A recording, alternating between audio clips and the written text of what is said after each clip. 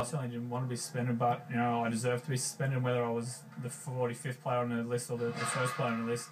I deserve to be suspended. I'm completely fine with what happened. I'm not bitter at anyone. I'm certainly accepting of the penalty, and I deserved it. So I certainly copped the sweep at hit home and realised that the game I love gets taken away from me. I want to make sure that doesn't happen again. So I like to think I've done everything right to this point. I know it's only been a few weeks, but I think there's been a little bit of a change in me, and I suppose that's something you'd have to ask the coaches more of. But I think I have.